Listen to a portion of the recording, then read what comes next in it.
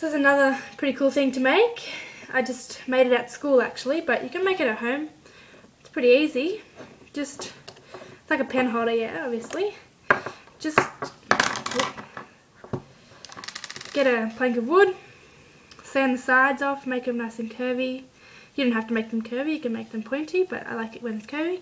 Drill a couple holes pretty evenly. You should mark it out, this one's a bit off, but mark it out and then spray paint it if you want, or just leave it.